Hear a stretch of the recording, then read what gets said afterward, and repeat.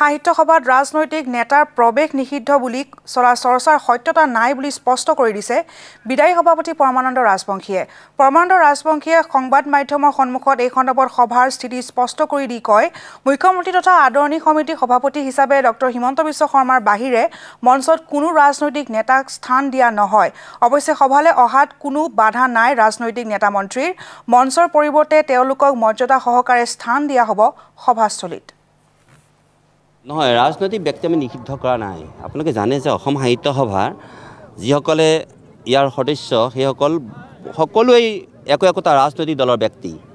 কিন্তু যেতিয়া আমি এইখন ঐতিহ্যমণ্ডিত পতাকা তলত যেতিয়া সমবেত হওঁ, যেতিয়া আমি অসম সাহিত্য সভাৰ মঞ্চত সমবেত হওঁ, তেতিয়া কিন্তু আমি পাহৰি যাওঁ মই বিজেপি, মই এজিপি, মই UDF, মই বোলে কংগ্ৰেছ, এইবোৰ পাহৰি যাওঁ। আৰু সেয়া হৈছে অসম সাহিত্য সভাৰ বাহাদুৰি।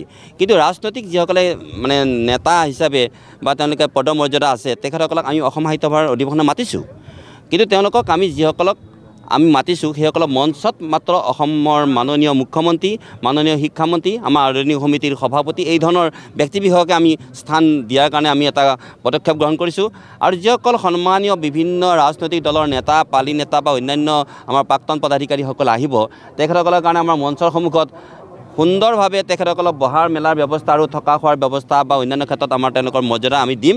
কিন্তু মঞ্চখনত অসম সাহিত্য সভাৰ যিখন মঞ্চত অসম সাহিত্যৰ সভাপতি থাকিব, সেইখন মঞ্চত আমি ৰাজনৈতিক দলৰ কৰ্মকৰ্তাসকলক আমি প্ৰৱেশটো নিষেধ কৰা নাই। আমি এটা সীমাবদ্ধ ৰূপত আমি থৈ দিছোঁ। তেওঁলোকে আহিব পাৰিব, তেওঁলোকে এইখন নিজৰ অধিৱেশন। অসম সাহিত্য সভাটো সকলোৰে। অসম সাহিত্য সভা কেৱল কি অসম সাহিত্য সভা বুলি যিসকল ব্যক্তি আছোঁ, মই আছোঁ, মইতো ধৰক কোনোবা ৰাজনৈতিক দলৰ প্ৰতিটো মোৰ আনুগত্য থাকিব পাৰে, কিন্তু মই সেইটো নিৰীক্ষিব নোৱাৰোঁ। এয়াই অসম সাহিত্য সভাৰ সভাপতি বা কৰ্মকৰ্তাসকলৰ নিজস্ব চিন্তা আৰু চেতনা।